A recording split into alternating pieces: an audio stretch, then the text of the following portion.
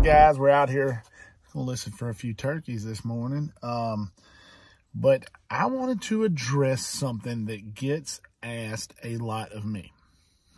Do I really need a cutoff switch between the black box and the battery? And this is a controversial topic, because here's what's going to happen. I'm going to put this video out and somebody's going to say, I ain't had one since I started and I ain't never had a battery problem. I understand that. I've had people are going to tell you that that the unit cuts the black box on and off, so you don't need one. Well, here's the way it goes. Yes, technically the unit cuts the black box on, but there's always a power source that directly hooks from the black box either to the battery or a cutoff switch, ever how you have it rigged. It is always going to be a slight parasitic drain. Now, if you have your battery charger hooked up all the time, you will never see it. But most people don't do that. I do it. I keep my battery charger plugged up, and if it drops, the battery charger kicks on, and so forth. But a lot of folks don't keep their battery chargers hooked up all the time. And you'll go out there, and that battery will be drained down, and you'll wonder how. It's because there is a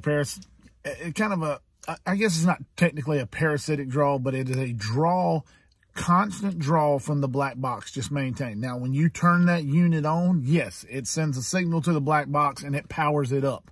But there is always a slight draw from the black box, and so it will drain the battery down. It's just kind of in sleep mode, essentially.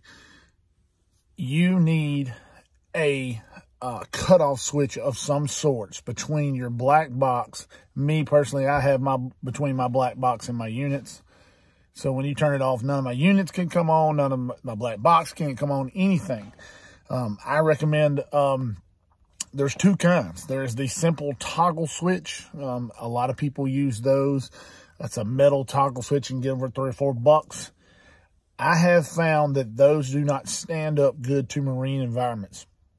They will rust, and then eventually they will cause bad connections. You don't get a good connection. You're not getting all the amps, and I don't know all the technical things on that. I've had a lot of people, I did some power stuff one time, and Lord have mercy, the electricians and people come out of the deal because I didn't use the right terminology. I'm sorry. But you're not going to get as much amp flow rate and all that mess. I don't know exactly, but I'm going to tell you, when you get rush, you get bad connections, and you're not going to get the proper amount of power back to your units. I have found that it's better to use the large Perco switch, and it'll be right there. Use that one. Don't use that one. So use this one, but don't use that one. And because like I said, they rust. The Perco switches, they hold up in marine environments a lot better. They're just better. So yes, you need a cutoff switch. Yes, I recommend it. Yes, I have one. And now you know the reasons why. Hey, thanks for watching. Thanks for subscribing. Ring the bell.